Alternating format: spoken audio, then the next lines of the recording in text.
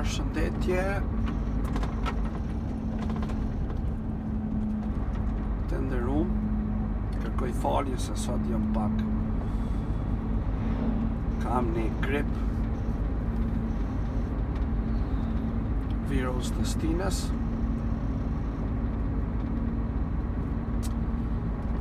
Sot deshta mi u fol pak për rastin tragjik që patëm para disa dite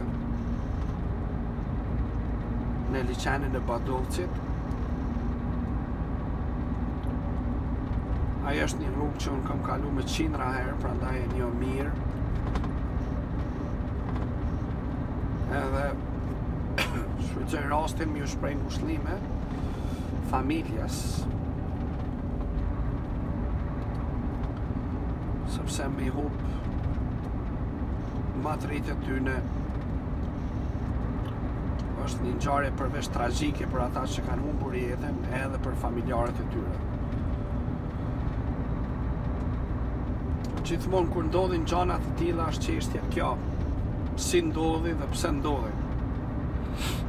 A kishte alternativë tjetër, domethënë a mund të shmangi? Edhe sigurisht që vlen ajo fjala e vjetër që kanë përdorur edhe pleqt tonë, thonë që kur thehet kerri, dalin plot rrugë tjera.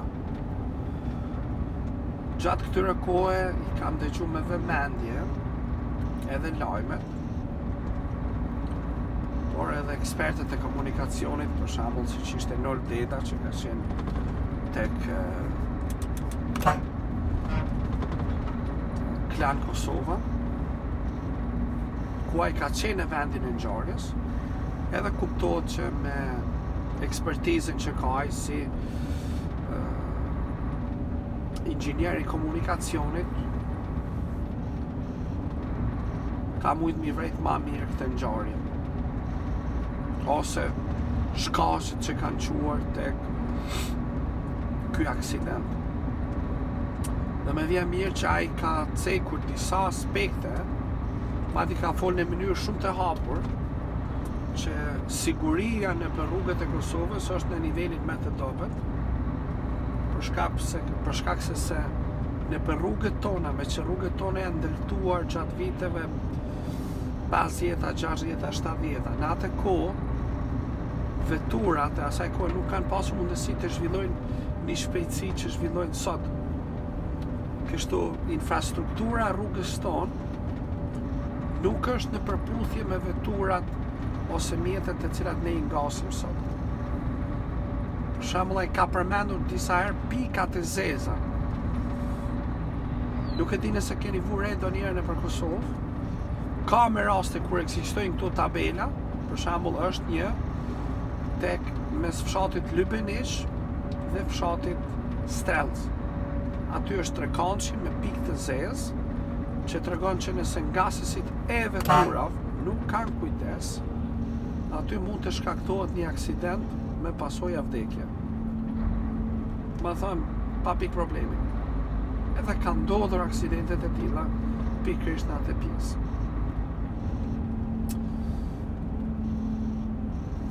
Me sa unë e vretja dhe nga pamjet të tjera që unë e kom pa, aty kuptohet që rruga nuk ishte në nivelin e duhur, sidomos me devijimin. Pastaj shenjat e vendosura jo në mënyrën e duhur, jo në vendin e duhur. Dhe me sa unë arrita me kuptu, edhe ata individët të cilët janë aksidentuar, ata kanë qenë jashtë normave të lejuara në shpejtësi. Për shembull, aty thoshte që ata vetëm kanë godit një lloj cungit të një pemë aty, domethënë një lloj trungu, e kanë hek atë trungun, dhe prapë, edhe pse para se të binin në të porzën e liçenit, domethënë ata kanë pasur as energji me shpejtësi sa e kanë qenë gjandi mi hek një trung të një pemë, plus me fluturu pastaj, edhe me ra vetura në liçe dhe me sa unë e kuptova, vetura është gjendur 15 deri 20 metra larg bregut. Edhe nëse ju e shikoni edhe me pamjet, nuk është që është me njëherë humner aty, domethënë nuk ka nuk ka kështu një muri që çon me njëherë në liçe. Jo, është një farë pjesë. Prandaj nëse vetura do të kishte qenë brenda normave të ligjura të shpejtësisë, edhe pse mund të kishte dalë nga rruga, prap mendoj që nuk do të kishte arritur për të përfunduar fix brenda liçenit aty ku ka përfunduar. Të paktën unë kështu e kam kuptuar. Por me sa unë e kuptova, është një kombinim i disa faktorëve. Çfarë janë faktorët? Faktori i parë është shpejtësia. Faktori i dytë është planimetria e rrugës ose traseja e rrugës. Faktori i tretë ka qenë nata. Dihet kudo që çdo rrezik i cili mund të ekzistojë brenda një rruge, në momentin që bjen errësira, rritet rreziku. Pastaj ka qenë asfalti lagd. E dini shumë mirë në tekstet shkollore të autoshkolla thotë qartë, në momentin që asfalti lagët, shumë fishohet rreziku. Për shkak sepse kontakti i pneumatikëve është me i dobet me asfaltin dhe në tentim frenimi ose në tentim të kthimit të fortë në një kthes, vetura nga forcat centrifugale mund të bartet shumë më kollaj se sa në një asfalt i cili është i thatë, siç është ky tani.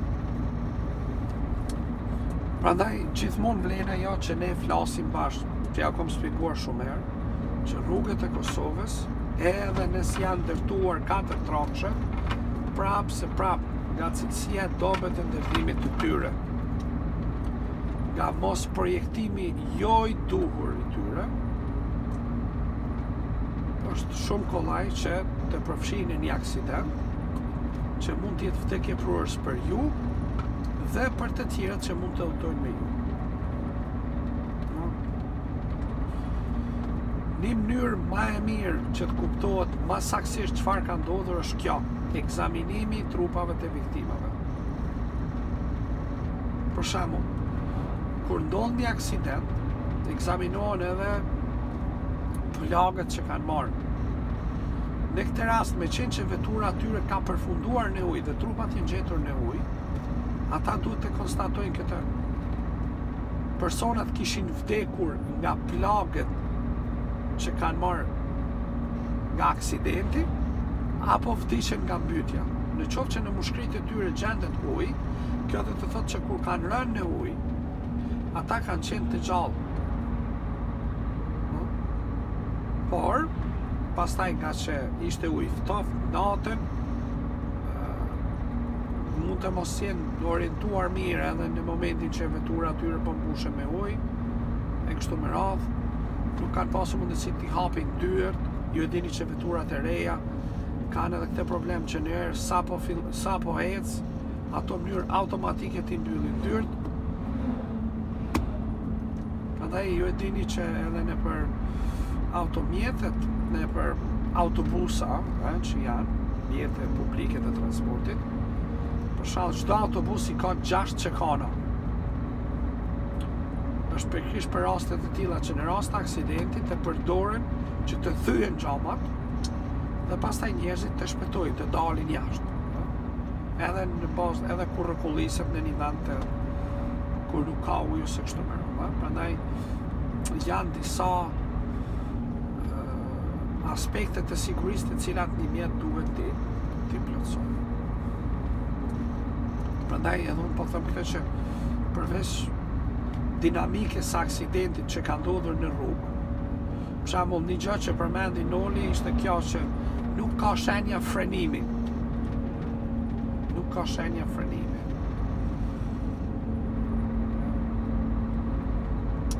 Një gjë që duhet marrë parasysh në rast të tilla është, për shembull, mos kanë qenë duke përdorur telefonin nuk i kanë kushtu vëmendje, se sot përdorimi i telefonit është një çështje pandemike në Kosovë.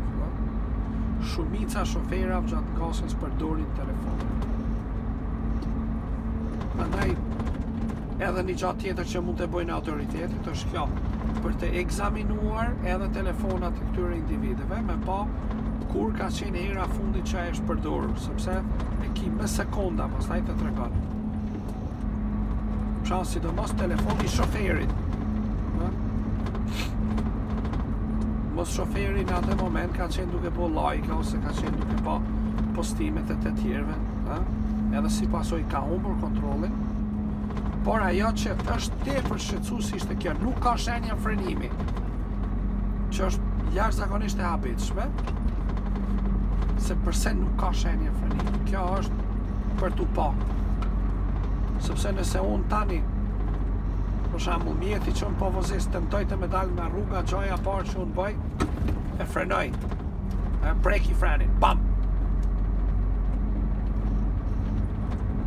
Edhe frenimi është mënyra më e mirë që ta parandalosh rrezikun ose përplasjen ose daljen nga rruga. Edhe Noli e shpjegon aty shumë bukur që thot faktikisht është një reagim instinktiv. Ai flet pastaj për reagimin që reagimi është 1 sekond tek shoferat normal, por po ja them tek ne që jemi të ditën gati në rrugë. Shoferat kamiona profesionist ne kena me 100 sekondës. Jo me 1 sekund. Për ne 1 sekund është shumë. është jashtëzakonisht shumë. Për ne 1 sekond është jashtëzakonisht shumë.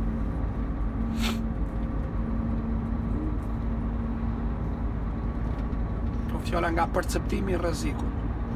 Në momentin që perceptohet rreziku, i kene reflekset bomb. Prandaj kjo është, si thash unë, ju shprej edhe njerë ngushëllim me familja, shpresoj që të zbardhet sa ma shumë ngjarja tragjike, dinamikat e këtij aksidenti. Për rrugët nuk po flasim, kena fol 700 miliard mijë herë, 700 miliard mijë herë kena folur. Qërë, tani, shikojni, unë jam në një kthes, që kjo kthes nuk o pike zez, kjo është jo zez, kjo është të mërshme, këtu edhe shlepera dalin.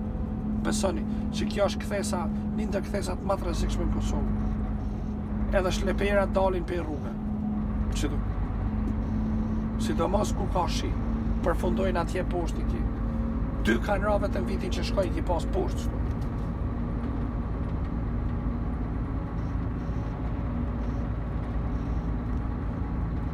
A ki tabel aty? Aty nuk ki as tabel që të regon që është kthesë fort. As tabela nuk ekziston. Prandaj në qoftë që vjen dikush që e ka për herë të para të rrugë, që se din, heq, përfundon. Jap shall të kjo kthesa këtu, janë të vendosur në shiritat orientues në kthes, aty nuk i ki. Aty s'ki kur gjojq. Aty në vetëm vijat në rrugë dhe kash. Plus që ajo kthes në vend që tjetë 5 gradë ose 10 gradë e ngritur si vetull në këtë mënyrë, do me thënë që ana e djathtë tjetë më e lartë se sa ana e majtë, ajo është kundërta. Ajo është ana e majtë të rrugës, është më e lartë se sa ana e djathtë e poshtme. Prandaj, kur ti e bë kthesen, në rend që forcat centrifugale të puthitin më mirë për asfalt, ato të shtyn jashtë, edhe të nxjerrin jashtë. Prandaj është një ndër arsyet se përse në atë rrugë mjafton një shi shumë i lehtë, edhe dalin për rrugë edhe shleperat e ngarkuar dalin, jo vetëm veturat. Prandaj ju kam apelu shumë herë të nderuar, keni shumë kujdes. Rrugët tona janë rrugë jashtëzakonisht të rrezikshme, sidomos në vendet të caktuar, siç është ky tani këtu, siç ishte ajo më para. Këtu është 80. Ja, në këtë pjesë me kthesa këtu është 80. Unë nuk e di kush e ka vendosur 80. Nuk e di kush është ai ekspert komunikacioni që këtu kthesa këtu, që kanë një pamje shumë të pakët, është 80 km/h. Nuk e di. Dhe Noli e shpjegon shumë bukur që thot për momentin në ministri nuk ka një ekspert. Nuk kanë eksperta. Unë nuk e di se si ata ja boj këti muhabeti. Është çështje e tyre në fund të ditës. Si të qoftë